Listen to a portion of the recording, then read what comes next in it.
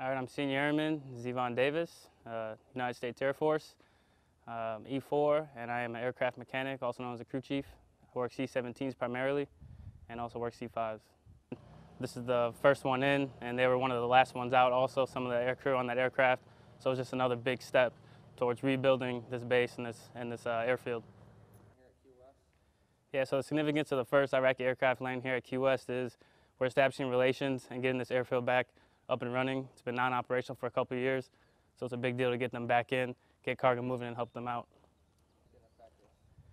So ISIL to this airway, they pretty much destroyed it. There was ruts and craters every 25 meters or so, and they made it just so there's no possibility of bringing in any aircraft at all. We worked with our counterparts to get everything repaired to the point where we could bring in fixed-wing and rotary aircraft. So for the Air Force and the coalition forces, I think this is a big step. We can start bringing in supplies, aid, troops, whatever they need to bring it to the fight. You know, there's lots of things going on in Mosul and the other surrounding areas.